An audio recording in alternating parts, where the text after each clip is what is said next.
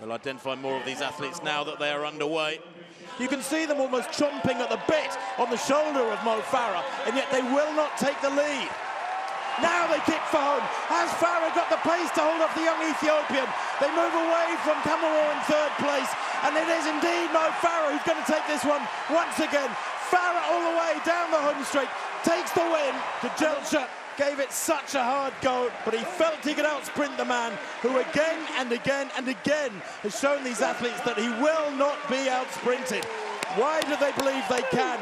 Nobody tested him over those final 3 or 4 laps.